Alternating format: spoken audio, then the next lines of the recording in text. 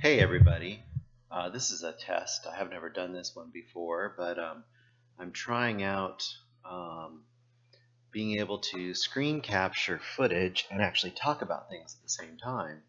So what you're seeing is footage from the movie Unsane, which I saw just recently in the theater.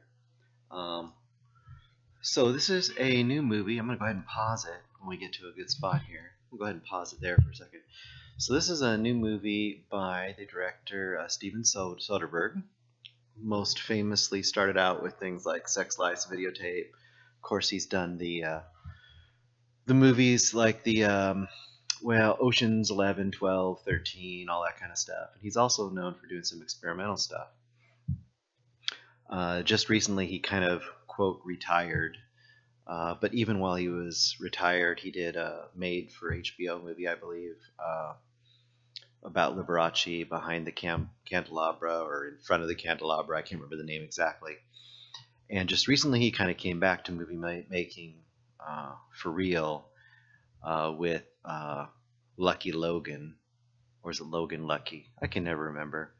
Which was kind of the hillbilly country bumpkin version of Ocean's 11. Anyway, this newest movie, Unsane, is kind of a little more of a B-movie potboiler kind of movie for him. And I guess I went into it knowing really nothing except for something about a woman at an insane asylum. I guess the claim to fame to this movie is it was shot on an iPhone, the entire movie. You can definitely tell, and if you look at this shot I'm paused on right now, it's sometimes you get this real wide angle, really close look at the characters. There's a scene early on where she's in a bar, and you can tell the camera's like sitting right on the bar, so every time she reaches for a cup, it's like right in your face, and then she's kind of in the background. It can be a little distracting, but also it does definitely add a level of kind of immediacy. You feel like you're right in these people's faces sometimes, and since there's a lot of I guess paranoia in this movie and possible insanity, it kind of makes you feel like you're in this main woman's head. I think her name is Sawyer. Apparently she is played, and once again I don't remember the name of the actress, but she's in The Crown right now. I'm getting a lot of acclaim, and she's really good, and she has to pretty much carry this movie on her shoulders, and she does a great job. Pretty intense, and she has to go back and forth between seeming very credible and then sometimes seeming like maybe she's really crazy, and that's kind of the crux of the movie. At this point, there may be a few spoilers, so if you're interested in something that's kind of a combination of like One Flew Over a Cuckoo's Nest meets a little bit of maybe like The Shining or Repulsion. Not haunted as much, but definitely where you're not sure if reality is in the person's head or if you're actually seeing objective reality. I'm going to go ahead and let some of the video play here.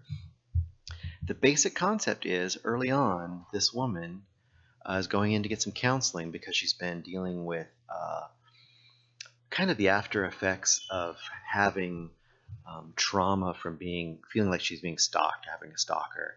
She's moved to this new town, and she's still feeling like she's kind of being watched by these people. I'm going to go ahead and pause again. And part of feeling like she's being watched, she goes and gets some counseling. And while she's there, everything seems really reasonable. They ask her a few questions. She talks a little bit about her past and feeling depressed and those kind of things. And they say, well, fill out the paperwork. And she's like, great, I'd like to come back again and talk to you. You're such a great listener. And what she does is she finds out that as she fills out the paperwork, they take her into the back. And actually, this little shot here is them taking her to the back. And they take her in there, and slowly but surely, she finds out she's been involuntarily committed to this institution. And I don't really want to give away the rest of the plot, but it goes down some definite potboiler B-movie territory.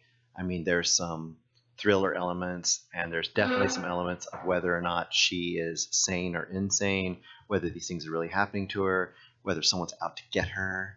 She thinks that her stalker is out to get her, but if you think about it reasonably, you're wondering, could this really be happening?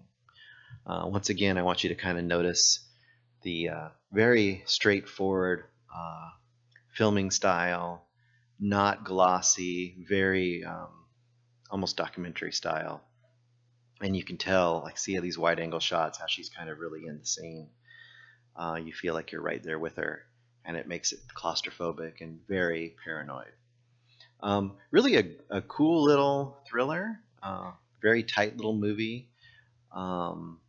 If you like that kind of movie that I talked about, like a Repulsion, a little bit of Cuckoo's Nest in there, definitely worth a watch. It's only 90 minutes, so it's not going to be a really long, drawn-out movie. It's going to kind of suck you in. Really a good movie for a video watch if you have a streaming service or it comes out in DVD, which all that stuff will probably happen pretty soon. You should be able to pick it up and check it out. So if you get a chance, take a watch of Unsane, and hopefully we're going to be able to use this technique to review movies in the future and possibly do some online gaming or do some fun stuff online. So hopefully you guys like this. Bye. Talk to you all later. Bye. Claire Foy, that's her name. It says it right on the preview there. I wasn't here for the whole video. But Andrew is here. Yeah, I'm here. All right, guys. Hope you enjoy it. Bye.